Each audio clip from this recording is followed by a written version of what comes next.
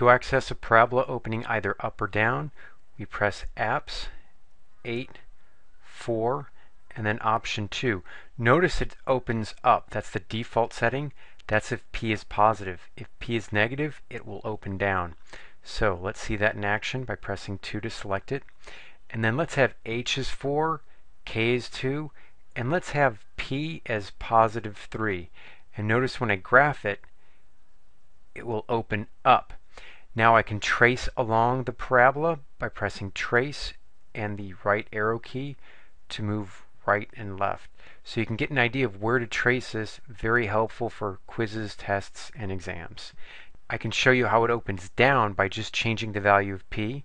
First I'll quit, go back to Apps, 8, 4, 2, and then I'm only going to change the P value to -3, press enter, graph it.